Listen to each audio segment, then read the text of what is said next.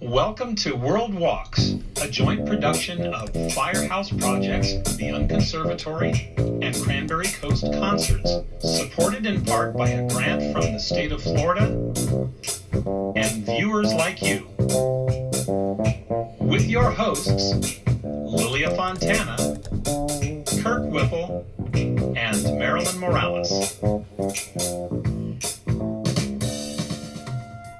Walks before curfew, walks through remote and urban areas, walks in neighborhoods have become escapes from our enclosures of four walls. At times contemplative and in reflective solitude, walking becomes a vehicle for introspection and meditation, facilitating deep thought. We walk in fellowship together with family and friends who have hunkered down together. Whether alone or with companions, walking is a deeply personal activity. In response to the isolation our society has collectively experienced during quarantine, we have launched World Walks.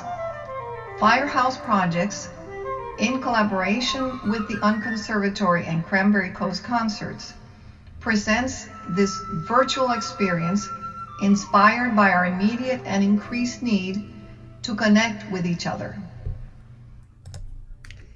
Good afternoon and welcome indeed to World Walks, our series of up and close personal interviews with artists and educators walking, talking, creating in their natural environments. And our environments have become much busier in recent months as we are collectively trying to return to whatever the new normal might be. So hi, Kirk and Marilyn. Hey there, Lily. You there, Marilyn? She needs to unmute. She's working on it. Oh, and Marilyn. Hi, Marilyn. Bernie was in the way. Oh, there you go. Bernie's always in the way. Well, but you know, before we get into the program, we have a couple of important people to thank in Tallahassee, actually. Yes, indeed we do. And actually, those would be the people in the state of Florida Division of Cultural Affairs for supporting World Walks and some of the other things around the state. Many things around the state with grant funding. We also thought we should tell you too. We're hoping that the governor signs off on the arts bill. So if anybody wants to write to Tallahassee and tell them how important the arts are, this is a great opportunity to do so. And indeed it is. And hey, Lily, why don't you tell us about our special guest today on World Walks? Absolutely. We're getting a chance to talk to Ali Diaz and get to experience what she experienced through her photographs and short little films that she took. Ali is the owner of Casa Artali and the former executive director at the Miami-Dade County Public Schools. She's also a lawyer. She was as well a featured guest on our premiere season of Snapshots from the Cuban Diaspora and Odyssey in Images. Prior to the pandemic, Ali was preparing to host, actually, one of our live Snapshots exhibition at Casa Artali, and unfortunately we had to postpone it. We don't know yet to when, but we are continuing with that series. We got funded to continue with that series, so I'm very excited to announce that and to let you know to stay in tune on our website, on Facebook, and social media. And now I'd like to present Ali and her photographs. Hey. Hey. Thank you for joining me. You want me to speak now, or you're going to play the Sure. photograph? Say hi. Hey there, Ali. All right. I just wanted to say hi to everyone who's joined us, and I'm happy that you're here. And obviously, this is going to be really informal, and I'll just chat along the way as we see some of the photographs. Okay, ready? Here we go. I've got them all lined up, and let's go. So there's our first photo. Yeah. I guess I'll just share overall how this whole thing started. I, like probably many other people, as this World Walks series shows, I was stuck at home this past year and wanting to stay active and alive, etc. I started walking, and this is me walking the pavement. Initially, I just literally just walked around my neighborhood, and with my iPhone, I just started snapping pictures of what I thought were pretty houses and landscaping, etc. And then it just became more of a thing. I got tired of walking the same neighborhood, and I have a scooter. So every day after a few weeks, I started getting on my scooter every single day and driving however many blocks, several miles away from my neighborhood. And then I would walk an hour in other neighborhoods. And like I said, initially I was just taking neighborhood shots and house shots, etc. But I actually have covered now from north. I live in 76th Street off Biscayne Boulevard, and I've gone all the way to 130th Street in Miami, north, as far back as down as Southwest 8th Street south, and east to just over Miami Beach, over the bridges, and then back to Northwest 2nd Avenue. So it's a very large stretch. Obviously, I'm not going to share all the pictures today. I have well over 500 pictures of all the different neighborhoods. So this is just a snippet of various areas and how my flow went from neighborhoods and houses to other ideas as I walked along Miami. So I guess, Ali, we could say that you've been leaving pieces of your souls all over Miami-Dade County. Yes. Yes, and there's a reflection. I just thought I should show you the shoes that I've been. While you take a picture, I'm gonna go walk and take my shoes. I can't believe that I didn't think of showing you my shoes, because they have been worn down to, like, my feet actually are showing through. But that might be a little embarrassing, so I'll keep that to myself for now. Okay, well, here we go. Let's there's some lovely images, not just of walking, but let's move forward here. Wow. And it was like a full moon, hanging out at the Everglades to watch a full moon, and a bike ride. But I certainly stopped and strolled a little bit to take some photographs there. I really thought this was really interesting because a lot of people have shot and looked up at the sky. Maybe for the first time in a long time. I don't know, but I got a chance to curate and see everyone's. So it's really interesting because in a way, I think we all did start walking and looking up at the sky. Maybe very primitive. Maybe it's a primitive thing of looking up at the sky, and I dare say worship it. But I certainly was thankful to have it. Well, and here's another sky shot. Yeah. So this is right down the street from where I live. It's at Bay Point Park. And the sky was really weird that day. And the sun looked as strange as it does on the photograph. I really didn't to play with the photograph very much at all. It was just stunning how the sun was just beaming across the park and the bay. It looks like a fireball. Yeah. It was really intense. Menacing. Yeah. I liked it. Yeah. No, it's powerful. No, I don't mean the photograph. I love the feeling. Looking at the sun, it was like really awe-inspiring, you know? Well, don't look at it too long. Yeah, no, you can't. Well, and in the other direction. Yes. Yeah. These are the little manatees. I live on the little river, and so a lot of my walks are along the river and crossing little bridges along the way. And it's relatively common to see the manatees, especially in the fall and the winter. But it was very cool to see like a whole family of manatees swimming by. Well, and in fact, we have a very, very short movie of manatees, which you took. Yeah, manatees are like my pets around here, and they will actually come to the dock, and they love fresh water. So if you spray them with fresh water, they will literally just hang out and show you their pleasure. They'll eat out of the palm of your hose, right? Pretty much.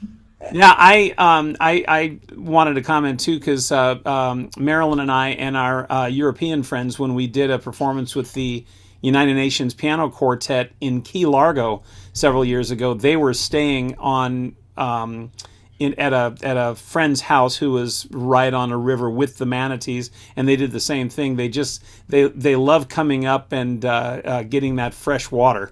So here's the video, and something that people who aren't in Florida haven't seen it may find this especially charming.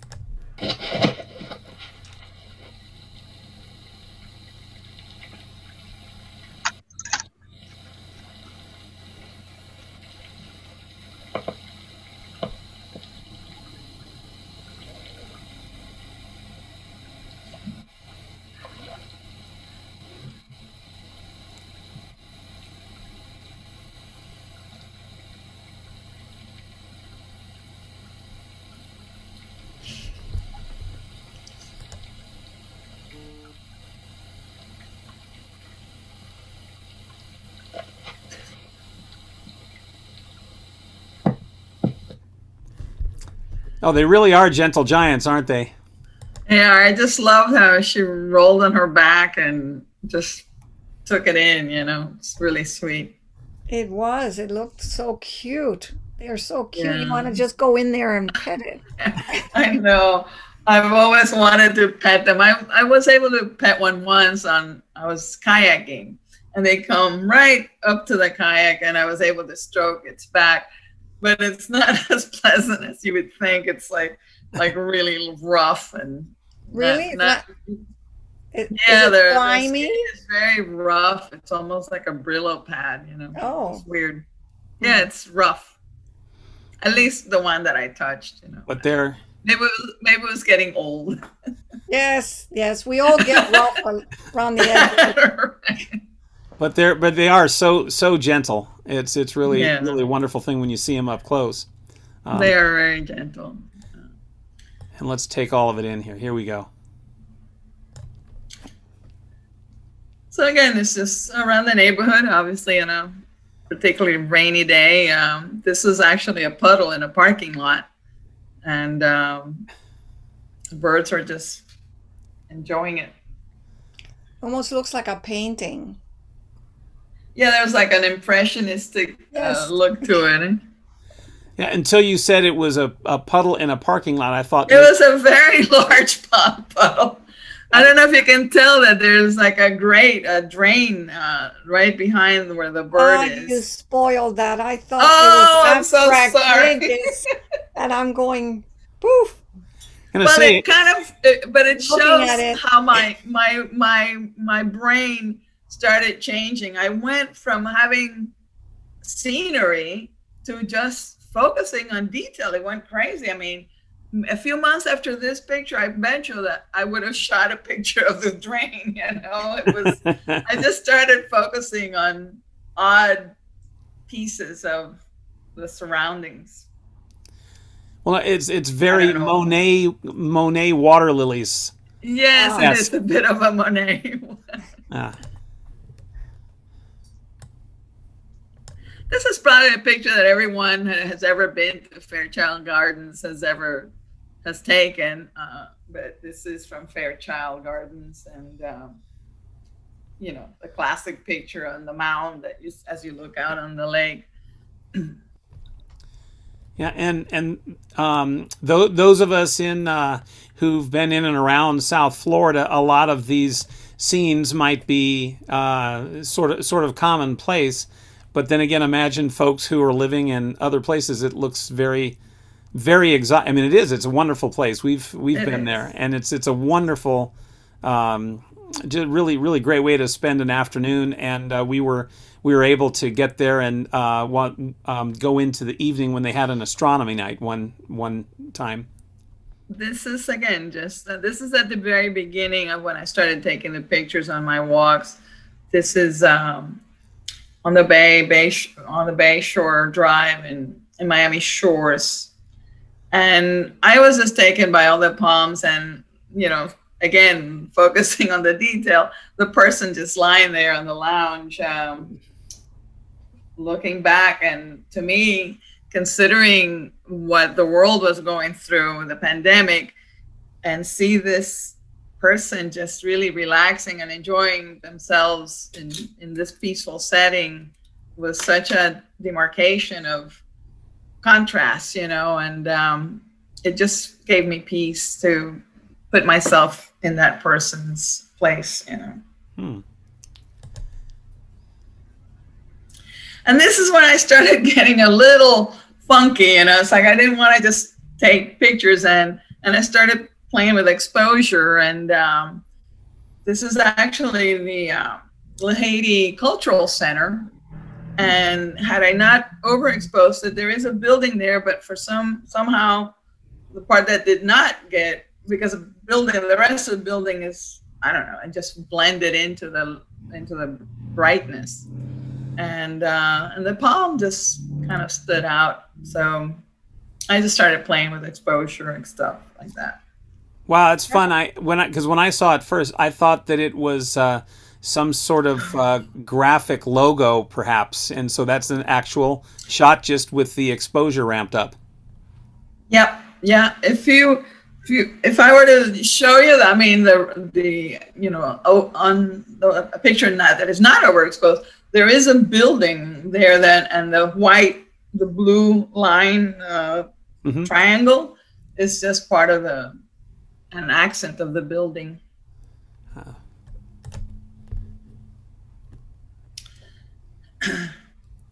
Nothing to say about this. I just started getting into trees, and for a while I took a lot of pictures of trees and plants, and then I kind of like disappeared into their detail of the leaves. And it was very, for me, and looking at these shots now, I remember how it was very much like a meditation where I would literally everything around me would disappear, and I would just be within the tree. I know that it's starting to sound crazy, but that's kind of how I felt. Not at all. It's a great escape to lose yourself in images. Yeah, it was for me. Again, part of walking in the neighborhood. This is an area in El Portal, which is actually called Sherwood's Forest, and the beautiful little, like an oasis right off Biscayne Boulevard and like 82nd, 83rd Street. And it's gorgeous in there. There actually is an Indian site where, I forget, what were the Indian that were in Florida? The Tequesta? Yes. And they had, there's a, I don't know if it's a burial site or a site where they know that they actually live there, but it's a very, very beautiful woodsy. It kind of looks like like this fairy tale cottage, Yeah. And in the midst of the forest. It is very forestry in there. Yeah. This is Miami Shores, I believe. That's at the very beginning when I was just shooting houses that I thought were pretty and with nice landscaping. Well, this reminds me of Miami Springs. Yeah. We did an event at the Curtis Mansion, right? Yep. Kirk? And they gave us a history tour of that whole area, and apparently Curtis, the originator, the founder of that city, along with Opalaka, and he did this kind of architecture, and all throughout Miami Springs they have that. Not very many left, but it's interesting that you see it here in Miami Shores as well, probably influenced by the architect and Curtis's idea of what he wanted. Yeah. It's really, really neat to see. This is back to like Sherwood's Forest area. It's just adorable little houses there. They're all little cottages and really old for Miami, mostly probably in the 1930s. Sorry about that. Yeah, our big joke that Meryl and I laugh at a little bit about relative terms in historical artifacts. Here in Miami, it's a historical artifact if it's more than 40 years old, whereas if you go to Massachusetts, for example, it has to be 240 years old. Wow. Yes. Yeah. It's all relative. And Yeah. unfortunately, Miami has a history of destroying and rebuilding things that, I don't know, are not as appealing as if they would have left the original. Yeah. So that's my pet peeve of Miami, is the destruction of history. Yeah. We don't respect. We concur. I agree. It's happening in my neighborhood. Everything is beautiful. Old houses are being knocked down, and these little mansions are coming up. This house. Go ahead. I'm sorry. No, I was going to say your area is a neighborhood that's one of the oldest, along with Little Havana, and that area are back in the early 20th century, right? Yeah. Yeah, well, no, yeah, the oldest houses where I live are probably from the 30s and 40s, nothing earlier. But the neighborhood itself has been here it's one of the original neighborhoods. Yeah. Going back to, the turn of the century. Yeah. Way back in the 20th. Yeah, way back. Yes. Way back to 1910. So this house, if you don't mind going back, that pink house, I had never seen it up close. I have a little boat, and I've seen that house for decades from the water. And I always called my attention because it's like this bubble gum pink, and it's really big, and you can see it from way out in the water. And I always would ride by on the boat. It's like, I always liked it. It looks like a ship or something. And one day I was walking around without having a clue that I was going to run into my pink house. And I'm walking around, and I look up, and there it is. And it was like, oh my God, I screamed for joy when I saw it. I had never seen it close up, and it didn't disappoint. It's an incredibly unusual and very cool house. Well, it sounds like you have an anonymous but intimate relationship with the house. Maybe you ought to just go up, knock on the door, and say, hi, I just wanted to tell you. Let me tell you, I was tempted because there's something about that house that I just love, you know. I guess it's the simplicity. It's like a simple house, and then they threw this pink on it, which made it like really weird, you know. So anyway. Yeah, it pops. Yeah, it does. And again, I was just walking down Biscayne, and this is one of my favorite structures. I've been in there many, many times for events, and it's just, you know, it's called the Box, and it's part of the what used to be the Bacardi complex. It's now part of the Young Arts group, and they hold a lot of art and cultural and different artistic events inside there, and it's just a very cool place to go into. I was going to comment. I figured that's where it was because I may have purchased some products with that logo on it once or twice in my life. Oh, I'm sure. Yes, they have the logo of the Bacardi. Yeah. This, I don't know if you can even tell, but I was in Miami Beach, and this is actually the screen for the Soundscape cinema at the Soundscape Park. And I was waiting for a performance to begin that is played there on the wide, big screen. And I just thought it was really cool how the images on the screen match the color of the sky. And I don't know, I just really like that connection. And then again, this is just me getting into the nitty-gritty and the detail of homes and places. This is closer to probably Edgewater and the design district. But this is a house that just basically one wall of the house looks like this, and I just focused in on some of the detail. That is cool. Yeah, it's not, it looks like it would be you know, storefront or a mural. I guess it is a mural, but it's literally a wall on a house, whole wall. Who would dare do that but an artist? Maybe. I liked it.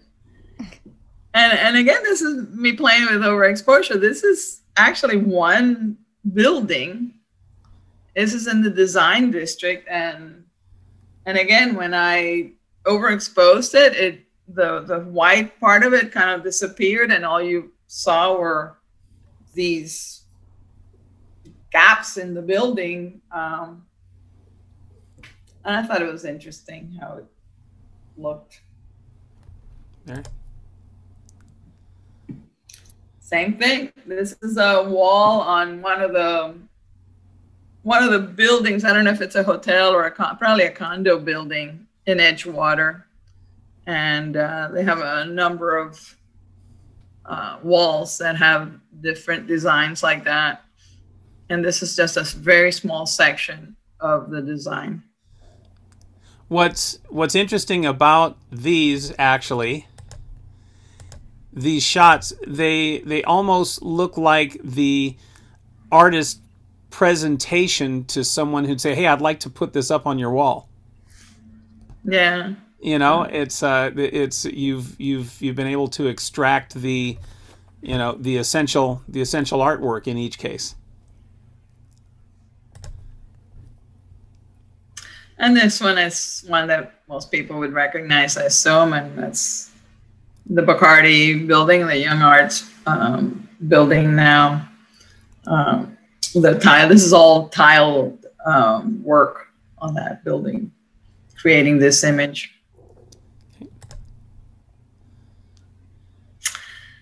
As water, it was really hot during some of the times that I walked, And I was just walking down. This was probably between Buena Vista and the Design District. And there was this trickle of water coming down, and I just thought it was cool, and I was very tempted to get under it because I was really hot. And I believe you have a video about that, and maybe you can set this up, Ali. No, I was just literally walking along, and I saw this shower. I mean, it was like a trickle of water, and I was hot as could be. And I thought, this might cool me off, and I considered getting under it, and I did, but I was very unpleasantly surprised by the water. I think I'm gonna get under there. It's hot as hell, and then it's like nice urban outdoor shower. Check it out. Oh my god! Oh my god! You can't believe it. It's water is hot as hell. Wow. Okay. So I was thinking, yeah, I thought I would freshen myself up a little bit, but water was very, it was like out of, like boiling hot. It was, I really had to just go in and come out. It was really, really hot. So, but yeah, it was fun. Goodness knows where that water was coming from. Maybe a boiler. It was from the roof. I'm assuming that it was this rainwater that was being, coming out of the drain from the roof of that building. But yeah, I mean, God knows what was in there. Who knows, But I survived. It's all good. And you're still here to tell us about a few more photos. I started with houses and landscaping, whatever, and then I just got lost in color and design and just lines, and this is part of that. This is a building that looks exactly like that, and I was like, oh my God, I loved it with the lines and the blues. Still like it. This. Huh? Where is it? What area? Is that Wynwood? This might be Wynwood, between Wynwood. Yeah, it's like around Wynwood, like probably, yeah, it's like the beginning of Wynwood, more towards like close to the school system. Okay. Behind there. I'm dating myself, but it looks very Miami Vice. Okay. I have no idea. I don't even know what it is. It didn't have any signs or so. Again, more detail of this is probably Edgewater. But it just goes to show you what a diversity of art there is, just waiting around the corner for us. There are, hundreds and hundreds and hundreds of beautiful artwork on buildings everywhere. Well, that's your area in the north. Us in the south, I don't know. We really? don't have anything like that. Yeah, and this is the same thing. This is just what this building looks like, pretty much, except I'm focusing on a particular detail of it. Mm-hmm. This is part of the box, the orange box that we saw a little while ago. It's just a detail of the top part of it. You have the orange large column and then the box on top. And this is on the side. Mm-hmm. This is I just enjoy this. There are several of this in this neighborhood. These are gates to entrances of to driveways, and there's several. I probably by the same designer and the same builder, because they're very similar style, but with different animals and shapes and stuff. What's the material? It's like a metal. Okay. Wow, that's nice. This is a very close up of a sculpture in the design district. I forget what the sculpture actually is. It doesn't look anything like this. This is just a close detail of it. I think it's like a big person kneeling down. Yeah, I forget exactly what it looks like. Well, it's sort of like interesting what perspective does for you. You remember the parable where three blind people come up to an elephant, and one of them touches the trunk and says, "Oh, it's like a snake."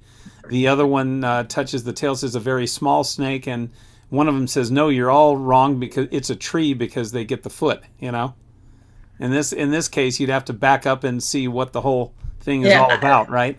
It's true, because I don't even remember what it looked like. I'm pretty sure it's a person, like kneeling, kind of like a Rodin, the thinker type thing. Well, and the final shot. There's me walking again. Well, brava for that series, Ali. I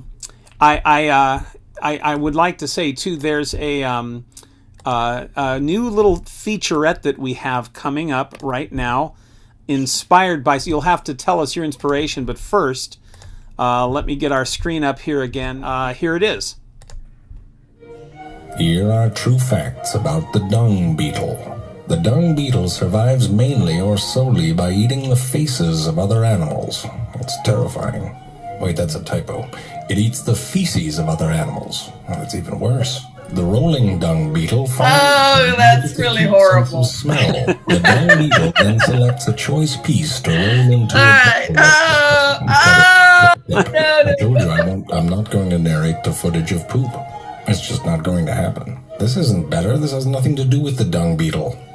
Fine. The female dung beetles then judge their potential mates by the size of their balls. Oh, come on, that's a lynx. Wait, I'm just talking about Santa Baby. Run away, Santa Baby. After a mating pair is established, the female often attaches herself to the dung ball chariot, and the male rolls them away from the dung pile. He does this backwards by pushing on the ball with his hind legs. Imagine getting into a car and putting your head face down on the seat, and then steering with your butt. That is how the dung beetle do. That's a world walk. They get lost from time to time. When it strays off course, the dung beetle climbs on top of its ball and uses the position of the sun, the moon, and even the Milky Way to reorient itself. Sort of like how ancient sailors once did, except without the giant ball of shit. Here, a scientist uses a mirror to confuse the hell out of a dung beetle.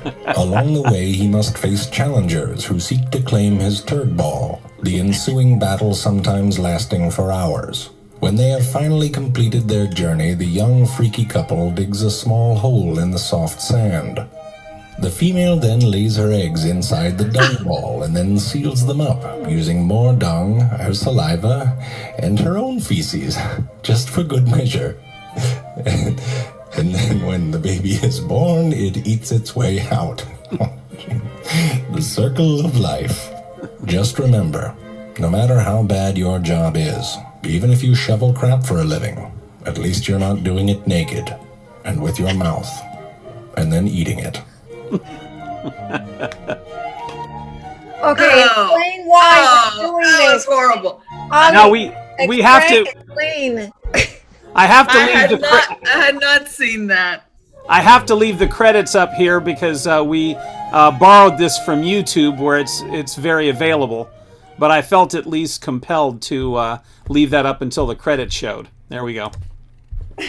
So, and Ali, you had an inspiration. We couldn't show your particular dung beetle video. No, when we were talking about different videos and images that I had, I remember my dung beetle video, which is a lot nicer than that one. I wish I had found it.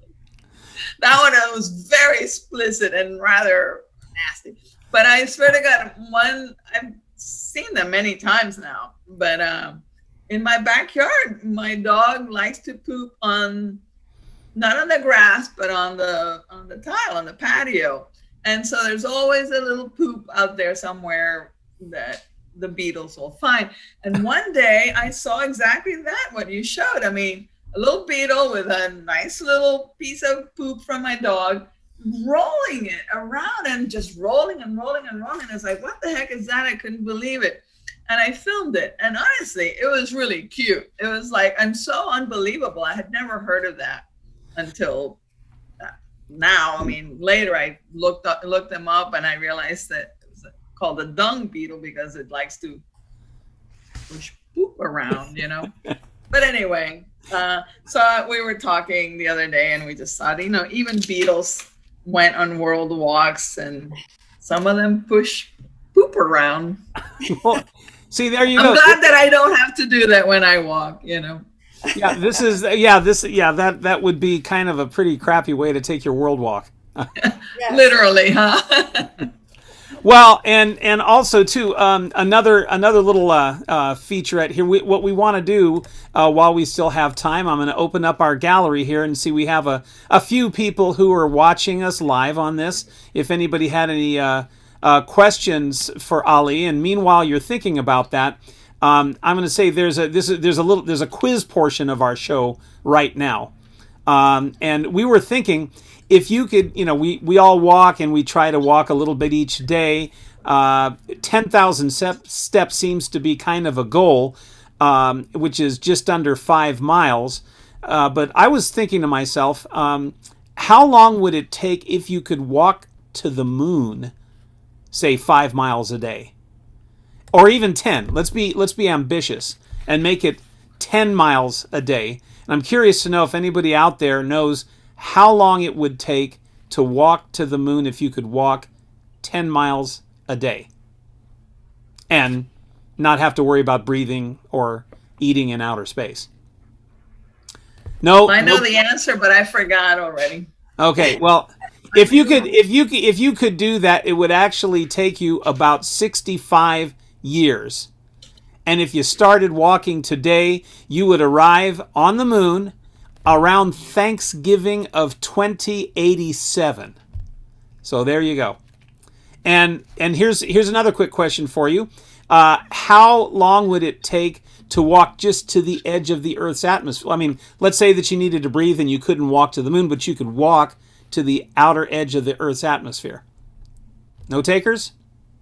No, we're waiting for your response. Okay, it would take about a year and 8 months because the Earth's atmosphere is about 6,214 miles away from the surface, at which point it starts dissolving into space.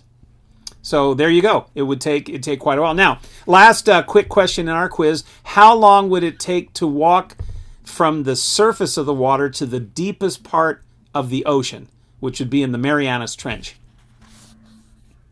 How long? Go ahead, you know that one. How long in terms of time or in terms of distance? No. Well, distance and or time. Okay, I think it's about 6 miles. Ding, ding, ding, ding, ding. Yes, we have a winner. It's 6.8488 miles. And if you think about that, that would be done well within your daily world walk. Also, think about just driving at 60 miles an hour straight. You know, you'd be able to get from the surface to the bottom of the ocean in just under 7 minutes. So that's not quite nearly that amount of time, but you imagine what is under the ocean and how mysterious it is. There's a little bit for our perspective today on World Walks. And we have a few more minutes left. Does anybody have any questions, comments for our guest, or just want to say hello to Ali Diaz? Jesse, hi, Dodo. Thank you for joining us. Let's see. I wonder if she can unmute. You can say hello if you wish. And let's see here. I see my partner. I'll beat her to it. Hi, Ali. That was an awesome presentation. Hi, buddy. I loved it as always. Oh, thank you. So cute. Thank you. Hi, Lily. Hi. How are you? Good. Long time, huh? Sorry, I'm not exposing myself today. Oh, Oh, that's too bad. yeah. Hi, Ali. We're so happy to see your beautiful Marty. photographs. This is Thank you Marty for and joining Sophie us. and Nori. We love Hi. them. Thank you for coming. Great show, by the way. Good. I'm glad you Thanks. liked it. We'll be back.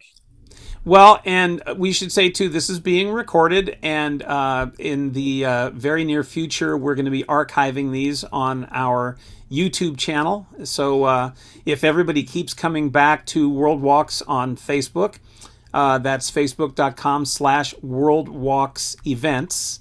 Or you could just look us up on Facebook, look up World Walks. You'll see these are being recorded and will be archived. Well, I'd like to thank our World Walk guest, owner of Casa Artali, former executive director of Miami-Dade County Public Schools, the lawyer and photographer, artist, Ali Diaz. Absolutely. Bravo. And we also Thank you. want to thank some folks who are helping us to make this possible. That would be the State of Florida Division of Cultural Affairs. So that's it for us from World Walks. Lily, would you like to sign us out here? Absolutely. On behalf of Firehouse Projects, the Unconservatory, and Marilyn, what else? And I don't know. You lost your script. Cranberry Coast Concerts. Sorry. Yes. We wish you wonderful walks from wherever you are in the world. Yeah. And yes, in fact, it looks like we're wishing, as we're leaving this, happy World Walk to our pal Ali Miranda, who just signed in as we are signing off. I missed him. This was last week, and I couldn't see it. I would have loved to. He made it. He made it. Thank you for being there. Thank you for such a great presentation. So adios, everyone. Until we meet again next time. Thanks for joining us. Bye, everybody. See you soon. Bye. Bye. Bye. Bye-bye. Thank Bye. you. Thank you.